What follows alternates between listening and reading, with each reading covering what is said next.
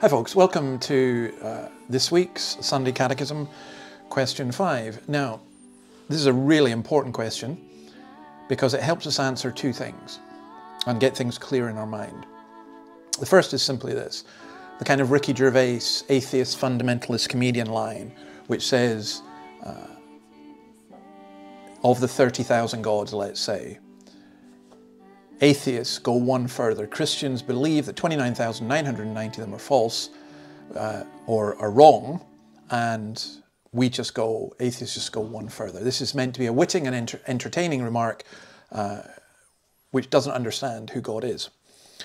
And then there's another view which kind of Christians who, growing up in our culture, think, in our pluralistic culture, will think, well, we have to be quite nice, and whilst the God of the Bible is fine for us, then maybe, the story of the blind man and the elephant, that the whole picture is that everyone gets different ways to get to God. And I think, again, that's a complete misunderstanding of what the Bible says and of what the reality is. So let's see where we go with this, and let me begin by just simply reading this question, and it's an easy one to remember. Are there more gods than one? There is only one living and true God. There is only one living and true God. I thought what I'd do is I'll just go through the scripture proofs. Now, the reason for doing this is there are literally hundreds of verses in the Bible which teach this. This idea that you cannot be a biblical Christian and claim that there are many gods, or even that there are many ways to the one God. Let me just list them.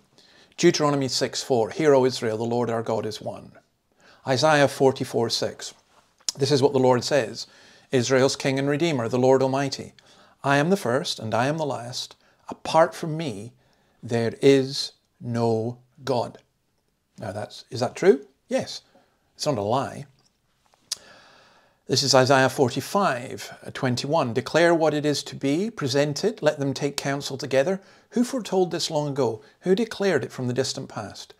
Was it not I, the Lord? And there is no God apart from me, a righteous God and a Saviour. There is none but me. Turn to me and be saved, all you ends of the earth, for I am God and there is no other. I am God and there is no other. Turn and be saved. You cannot offer salvation through other gods. Paul, 1 Corinthians 8:4. So then about eating food sacrificed to idols, we know that an idol is nothing at all in the world, and that there is no God but one. But even if there are so-called gods, whether in heaven or on earth, as indeed there are many gods and many lords, yet for us there is but one God, the Father, from whom all things came and for whom we live. And there is but one Lord Jesus Christ, through whom all things came and through whom we live. And the language there is of the so-called God. Jeremiah 10:10, but the Lord is the true God. He is the living God, the eternal King. Again, this is not a dead God. I mean, it's very important. There's only one, living and true. Living and true, not false. John 17:3. Now this is eternal life, that they know you, the only true God, and Jesus Christ, whom you have sent. 1 Thessalonians 1:9. For they themselves report what kind of reception you gave us. They tell how you turned to God from idols to serve the living and true God. The living and true God. 1 John 5:20. We know also that the Son of God has come and has given us understanding, so that we may know him who is true. And we are in him who is true, by being in his Son, Jesus Christ. He is the true God and eternal life. So, you cannot possibly claim to be a biblical Christian and worship other gods. And those churches which have celebrated other religions, they are so far removed from Jesus Christ as to have made themselves non-Christian. Acts 4:12, salvation is found in no one else, for there is no other name under heaven given to mankind by which we must be saved. There is no other name. It is the name of Jesus. Are there more gods than one? No, there's not. There is only one living and true God. Now, knowing him, understanding him, being in relationship with him. That's not easy. And none of this is to say that there is nothing good in other people who worship different gods. But it is saying that worshipping those gods won't save them, because it's fundamentally false worship. You know, it's like if my neighbor is a pathological liar, their pathological lying is really bad, but on the other hand, as a pathological liar, they could still be really kind to animals and, you know, give to the poor and so on. So there's some good, but that doesn't justify their lying. So I would argue the same thing with this. And for me, actually, it's enormous relief not to know that I am right, or that my religion or my culture is right, but there is only one God. And that's just of the fundamentals of our faith. So, God bless you. I'm going to leave you with Emu Music's No Other Name, and hopefully see you during the week for Coffee and Colossians, and see you next week as we go on to Catechism 6, which is the very, I think, difficult question of the Trinity. So, God bless and bye.